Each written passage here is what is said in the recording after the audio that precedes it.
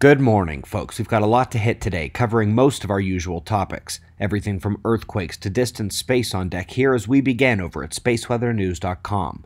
And we find the last 24 hours on our star brought the southern coronal hole extension through central heliographic longitudes. All active regions are turned over to the far side of the sun at this time. The solar wind is still pretty weak, but a small density increase in the stream brought back some action to the field, even if only a mouse's serving size. It was enough, however, to end the cosmic ray alert, as we do have ones on the KP index chart overnight. Top quake of the last day struck Chile.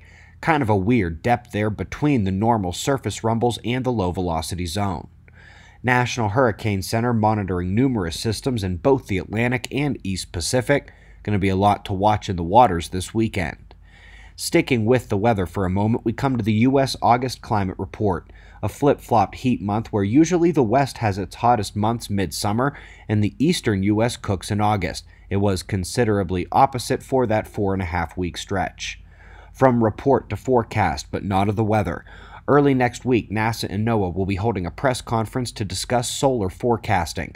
Included in their speakers list is Dr. Lisa Upton. She's spoken at our conferences before, and we do expect them to deliver the official government forecast for solar activity.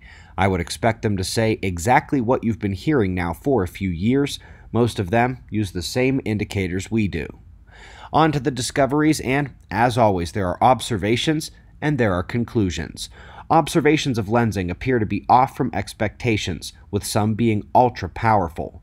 Since they ascribe blame for lensing to dark matter, they say they must be missing something about those magic new particles.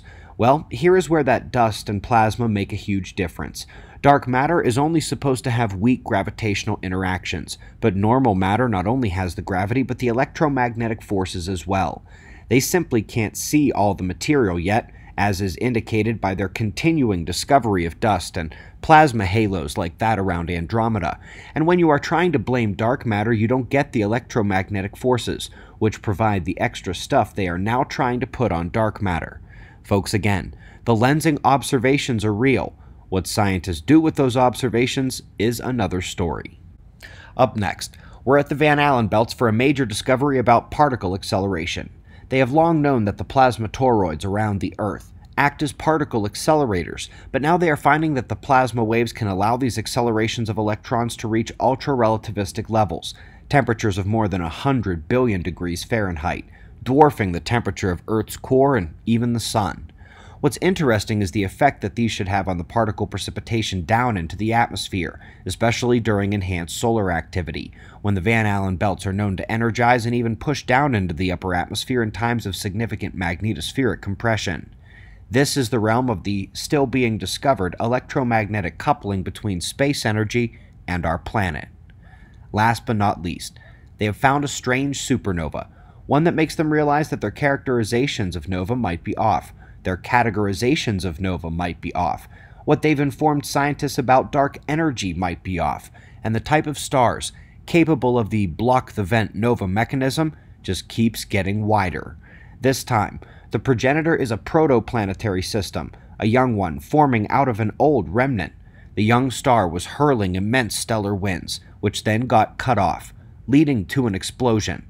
This little guy out in space is the strangest yet example of the accumulation of material, the halting of the outflow from the corona of the star, the buildup of pressure, heat, and energy, followed by the release. What you should take away from this is that indeed, any star enduring what I described is at tremendous risk of a micronova, with the star being left behind after a snake-like shedding of its outer skin. This applies to our star when we cross the galactic current sheet, take the dust and plasma, and the galactic magnetic reversal. We greatly appreciate your support.